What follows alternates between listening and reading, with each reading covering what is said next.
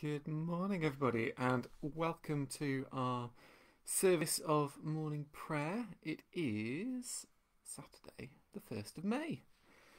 Happy May Day, everybody. It's lovely to be with you for our morning prayer this morning. Now I'm just going to try and get the comments somewhere that I can see them. I think I found a workaround. You might know we've been having trouble with the comments on Facebook Live not really appearing in a very helpful place, and I think I found a slight workaround, but I won't know until somebody comments. So I hope you're... there we go. Barbara, good morning. Right, there we go.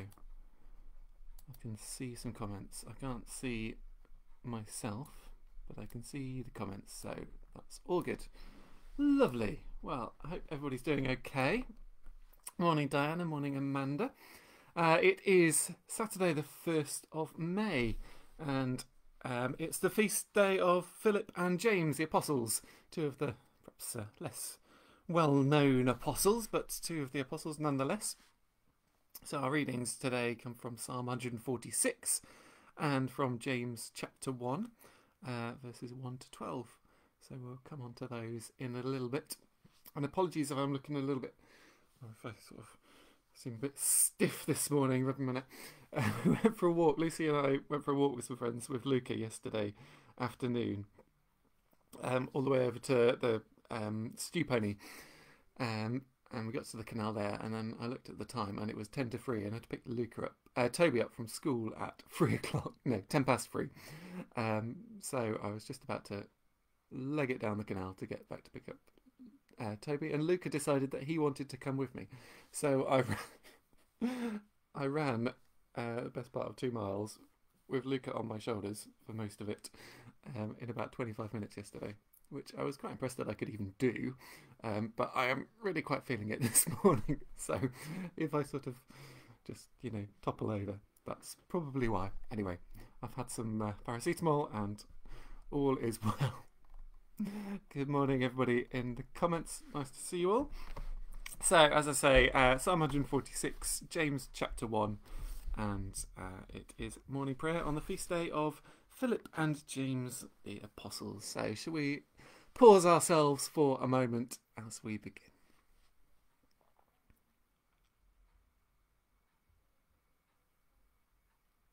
O Lord, open our lips, and our mouth shall proclaim your praise. In your resurrection, O Christ, let heaven and earth rejoice. Alleluia. Blessed are you, Lord God of our salvation. To you be praise and glory forever. As once you ransomed your people from Egypt and led them to freedom in the promised land, so now you have delivered us from the dominion of darkness and brought us into the kingdom of your risen Son. May we, the first fruits of your new creation, rejoice in this new day you have made, and praise you for your mighty acts. Blessed be God, Father, Son, and Holy Spirit. Blessed be God forever. The night has passed, and the day lies open before us. So let us pray with one heart and mind.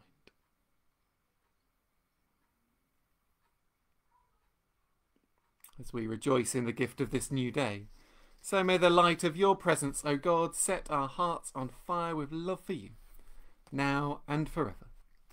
Amen. So our psalm this morning is Psalm 146.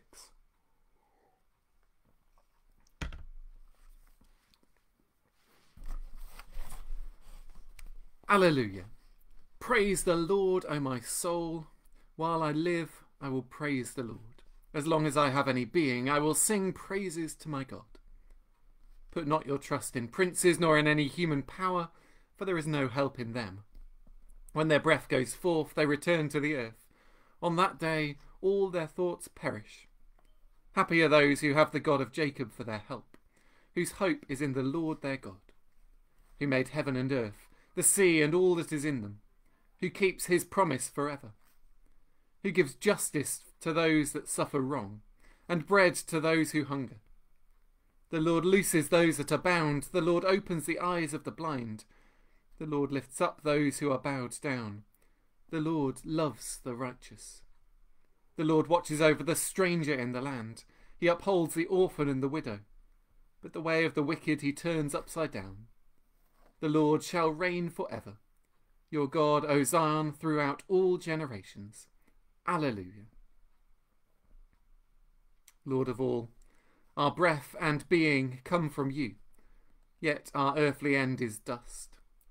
As you loose the bound and feed the hungry, so bring us in your mercy through the grave and gate of death to the feast of eternal life, where you reign for evermore. Amen. Amen. It's a wonderful, wonderful psalm. That it's helpful to remember, and we pick up on that a little bit in the James reading that we'll come to in a minute, where it talks about God giving justice to those that suffer wrong and bread to those who hunger, watching over the stranger in the land, upholding the orphan and the widow.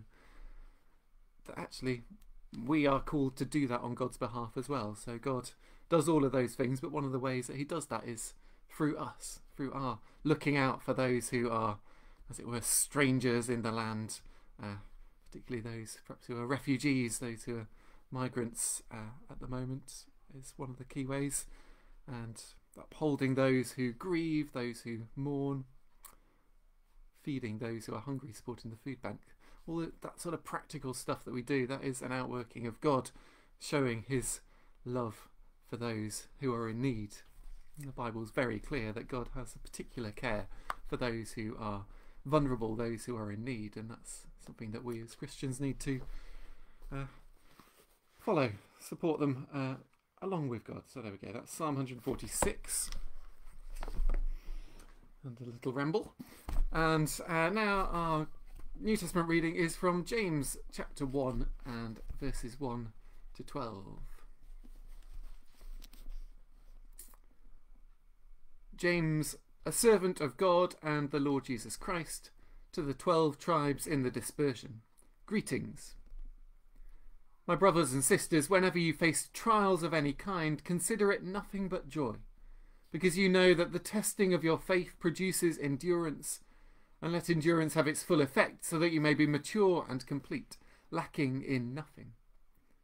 If any of you is lacking in wisdom, ask God, who gives to all generously and ungrudgingly, and it will be given to you. But ask in faith, never doubting, for the one who doubts is like a wave of the sea, driven and tossed by the wind. For the doubter, being double-minded and unstable in every way, must not expect to receive anything from the Lord.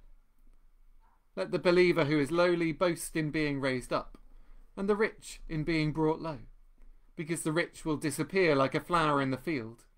For the sun rises with its scorching heat and withers the field. Its flower falls and its beauty perishes. It's the same with the rich. In the midst of a busy life, they will wither away. Blessed is anyone who has endured temptation. Such a one has stood the test and will receive the crown of life that the Lord has promised to those who love him. This is the word of the Lord. Thanks be to God.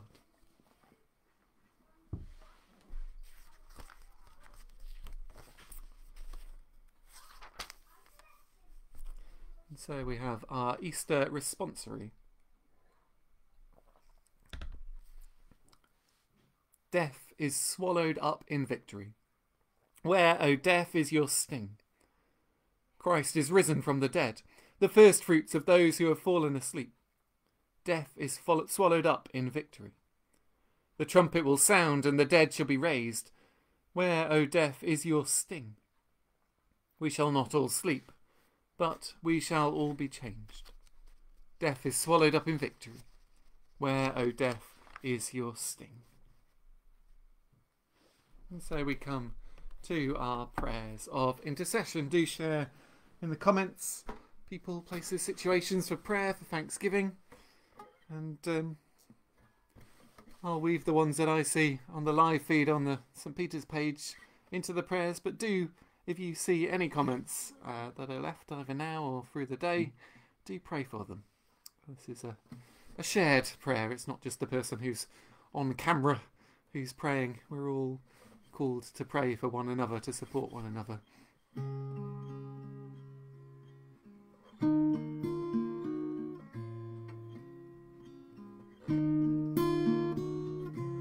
So, Almighty and everlasting God, We thank you that you have brought us safely to the beginning of this day. Keep us from falling into sin or running into danger. Order us in all our doings, and guide us to do always what is righteous in your sight. Through Jesus Christ our Lord. Amen.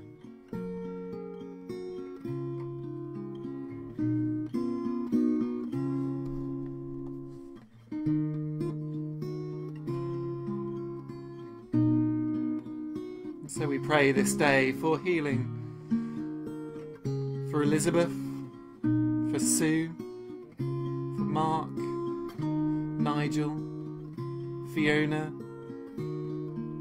for Ian. We pray for street pastors preparing to walk in Jesus' footsteps this weekend and care and show God's love for those who are in a more vulnerable position, those who are in need. We pray for their ministry.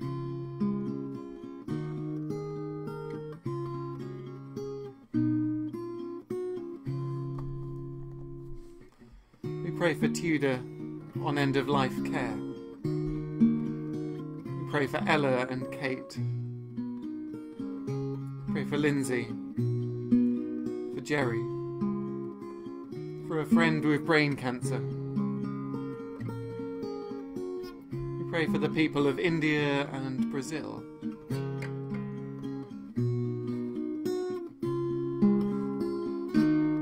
We pray for Chris, Meg and Raphael, for Sue, Andrew, Francis and Liz. We pray for Adrian.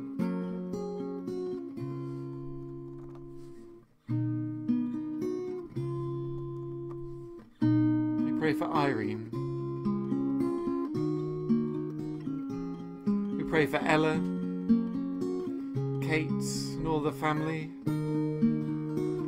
Pray for David and Maureen, for Diane and Jill, for Sue and Mary.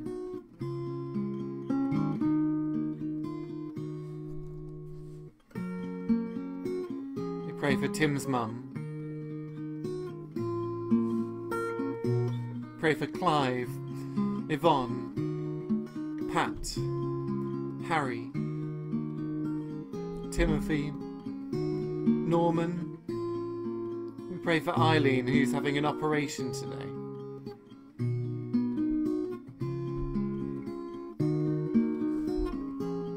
So we lift all of these and any others either left in the comments or known to each one of us or known only to you, Lord.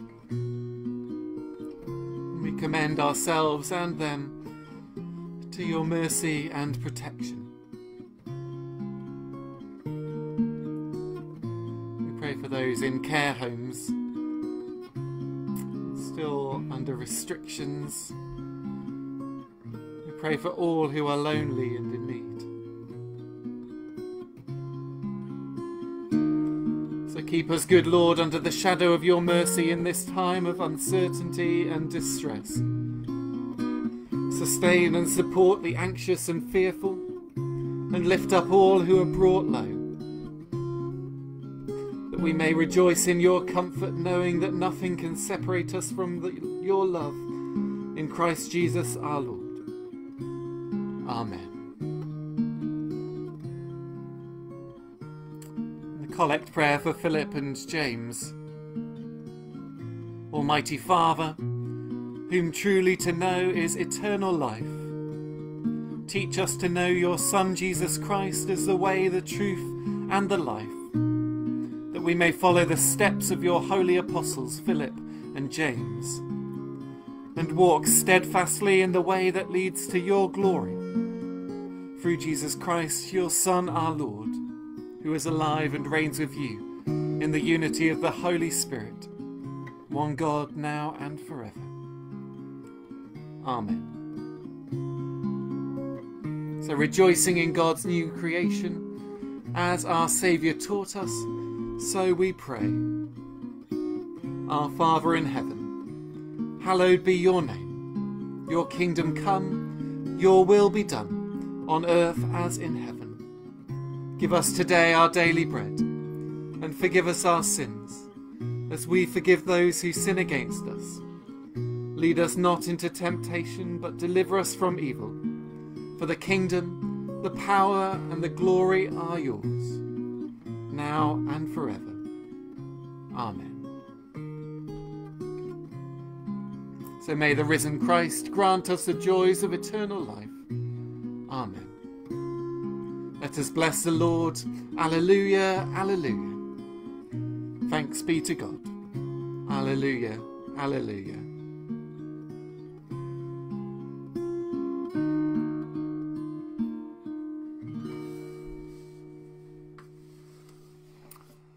Amen. Thank you so much for joining me for morning prayer this morning. It's been lovely to be with you on this first day of May, beginning of a bank holiday weekend. I do hope and pray that you're all keeping well and that you're able to get outside, enjoy well, it's not very sunny out there today, but enjoy a bit of sunshine and the beauty of God's creation.